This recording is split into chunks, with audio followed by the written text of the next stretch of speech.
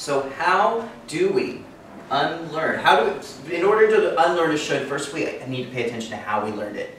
What are the sources of learning as we grow up and go through this world? How do we learn what we think we know about shoulds? From our parents. Parents! So oftentimes we get shoulds from our parents, right? Sit up, be on time, eat your vegetables, And a lot of those shoulds sometimes, if they're done a certain way, can be taken in as caring, but a lot of times some of those shoulds can be destructive as well, especially if they're telling you to be someone intrinsically different from who you are. How else do we learn shoulds? Demetrius? Media. Media. Say more about that. How does the media impact our shoulds? Like, for example, we see in the billboards, we have to be like, I don't say handsome, but like athletic, big muscles, for women that have big breasts, big butts, that kind of stuff. Right, yeah. Right. And it's true, and it's good that we can laugh at that because it is funny, but think about how that does affect how we look at ourselves and when we look in the mirror. What if you're not meeting up to that? What if you're not at that point where you exactly match those examples you gave? If you're a man and a woman and you're looking in the mirror saying, wait, maybe I should look more like those people, and not even necessarily realizing you're telling yourself that. The media can be such a powerful form of education for shoulds. And we all live in New York and we're bombarded with like these, thousands of messages from the moment we leave our apartments to where we get where we're going on the subway, on the street. We're constantly bombarded with shoulds. That you should look a certain way, you should be someone else other than you are. Thank you for that. So just looking at this, we're looking at the sources of the shoulds that we carry. We've got parents, media, friends, education and science, school, coworkers, strangers, religion, government, gender roles, siblings, parents, and I'm sure there's many, many, many more we haven't touched upon. But can you imagine then, is it becoming a little more clear how it is that we incorporate these shoulds? Why it is that we might be struggling to get through in life, to get through some peace of mind, right? And in order to have a more peaceful and happier existence, I think we need to look at these and just to say, without necessarily judgment or condemnation, how did I learn this should? So it is like stopping at a red light, or people have said to me, like, if I didn't have shoulds, why would I go to my crappy job? Why would I bother to go and to feed my kids? And why would I do things I don't want to do? And the question I always have them is, yes, why would you? Right. And why do you now? Are you, because the consequences are, you could do the same thing. You could go to your job and you could get that paycheck and feed your kids all from a place of should and be angry and bitter and resentful. Or you could do the same things from a place of, I choose to do a job because it will get the money that I need to support my kids, to express the love, to honor the children, to honor the people in my life.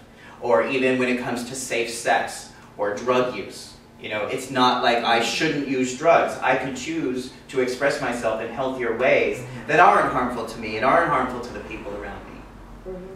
And it's just like you said, it's like stopping at a red light. You say, I should do it, I don't want to do it, I should do it, or you could do it, well, it's like, because if I don't, I could kill somebody. Yeah. And that would be really upsetting. And I could be killed. And that would upset the people around me who care about me. So I'm going to choose to honor myself and the people I care about and the strangers out there who I don't know by stopping at a red light. And it is, you might do the same exact thing, but you do it from a different mindset. And that's where freedom comes in. That's where I think empowerment comes in. And the other thing that I just always keep in mind, which is true in any recession, any economy, that women, especially women, and sometimes men, get shoulds. Look a certain way, to use certain products. And once again, if you're doing that from a place of what's true for you, that's a beautiful thing. But what happens is so often people are told there's something wrong with the way you look, but you should buy my products. So Tony mentioned the teeth whitening, right? Classic.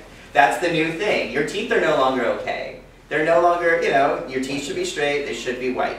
You should never show pimples, you should never show blemish, and none of us should ever have wrinkles, God forbid, right? These are the messages that we get, and there are billions and billions of cash registers going off every time we tell ourselves one of these shoulds. What happened? That was bad. So, again, it's just to keep in mind. I'm not saying that there's anything wrong with taking medications if they help you. I'm not saying there's anything wrong with cosmetics if they bring you happiness. But it is problematic when you're doing it and the feeling that comes out of that is disempowerment and feeling like you're not good enough. I mean, again, think about it just anytime you come into anywhere. Let's say you go into a restaurant. There's automatic shoulds that play into that. I should, at some point, get a seat. I should sit at a table. I should order food. The food that's brought to me should be correct. All these shoulds that play into our mind. Now, again, these are not a big deal, right? They're fairly benign. But what happens when reality operates against it? What happens when things don't go well? What happens when you're standing around waiting for that table? What happens when your food comes cold? What happens when your server is rude? You know, this is when our blood pressure starts to go up, our muscles start to squeeze up, acid gets deposited in our stomach, and we start to, really become very bright. Very bright. Of course, because this is how things should be. Everybody knows that. Fine, you could be right. Sometimes we have to choose between being bright and happy. And that's another saying from Byron Katie that I love. Do you want to be right today, or do you want to be happy? And and it gets back, so earlier you mentioned bullies, and I wanted to come back to that, because, again, relevant to what we've been talking about in terms of bullying. And bullying is literally a violent should. Literally is the idea that I don't like who you are, you should be different, you should be normal, and I'm going to beat the crap out of you until you become that. And I think when we've been living in nearly a decade of war, of pretty much mentality being the same thing, we can't be surprised when kids take on those attributes. But the thing that we don't always want to look at is how, perhaps, in our own lives we perpetuate bullying. And I'm talking about the subtle things now. I'm talking about the things, sometimes even with our friends that we may not realize, saying you should be losing weight, or you should be married by now, or you should be making this much money, or you should not sing Christmas carols, or you should only sing Hanukkah things. Just the minor, minute ways that we might be imposing and subtly bullying people around us to do what we think they should do. Those are things that I think that's beneficial for all of us to look at, especially in a day and age where we're talking about the concept of bullying. Because it's not always so obvious, it's not always violent, and it's not always just like kids kicking each other around in the yard. I see online just some incredible, I think technology is great, but I also see it sometimes being used to bully people. And I'm not talking about kids, I'm talking about adults on Facebook and Twitter, and how sometimes people use that new technology to bully each other and to convince each other that they should be doing something different. And again, all I'm saying is that I may have no control over what someone tells me, about what someone says about me, about what they say I should do, or whether I should shut up or not. What I do get control over is what I tell myself, and the shoulds I give myself about what they're saying. So if someone thinks, Damon's the worst, therapist in the world, I get a choice. Based on what I've learned and based on these ideas, I get a choice about how much it's going to affect what I do next.